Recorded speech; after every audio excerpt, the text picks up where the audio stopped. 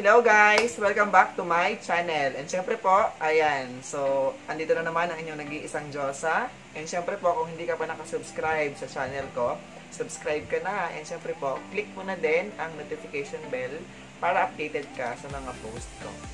And ito na naman po tayo. So, hindi ko na po kayo ililibot sa Pilipinas. So, this time, ililibot ko naman po kayo sa ibang bansa. Ito ay pangalawang bansa na napuntahan ko. And sobrang na-excite ako. And nung nakarating ako doon, sobrang na-appreciate ko. Sobrang nabaliw po talaga ako. And syempre po, lahat naman tayo pangarap ang makapag-travel international. Nung unang nasubukan ko makapag-abroad, mas na-feel, para mag-travel, mas na addict na yata ako kasi naging hilig ko na yung pagka-travel international. No? And syempre po, ito po ay walang iba kundi saan? Sa Hong Kong. Ayan, so, kung dyan ka nag-work, alam ko masasabi mo rin sa mo na maganda to. And kung ito ay sa mga bucket list mo na pupuntahan mo, mas may excite ka kapag napanood mo to. And syempre po, ayun, experience na hindi ko makalimutan sa Hong Kong, sa immigration pa lang. Tama ba? Kasi kasama ko pa yung mga leaders ko dito. So, 16 kaming nag-travel. So, sa immigration pa lang, nakakakaba na kasi baka may ma-hold na naman. Tama ba?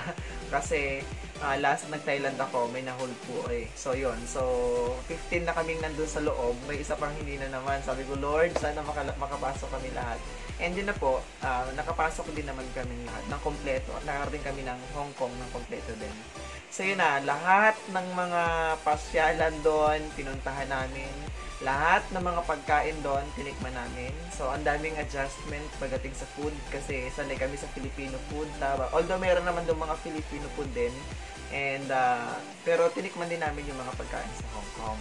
And, ilan sa mga hindi ko makalimutan po doon na pinasyalan namin ay ang Disneyland. Sa Disneyland po. So, sinulit namin yon. And syempre po, nakakabalo yung pagsakay mo ng train, tama ba? Although meron din naman tayong train dito, kaya lang yung train kasi doon talagang sobrang bilis. Sobrang bilis lang ng biyahe namin, di ba? Unlike dito na no comment, tsareng.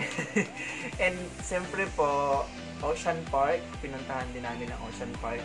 Buong Hong Kong, nilibot namin. Although kahit nga sa mga pedestrian lane, talagang sobrang ganun kami kabaliw, no? Nagpipicture na kami doon sa mga pedestrian lane. Meron din naman sa Pilipinas, kaya lang mas feel mo pala pag sa Hong Kong ka. And yung hotel namin, okay naman. So, sobrang sulit. So, yung bakasyon na yon, yung may masasabi ko sa sarili ko na talagang isa sa mga pangarap ko na ibinibigay sa akin ni Lord ngayon. Tama? Nasabi ko sa sarili ko, hindi lang matatapos doon.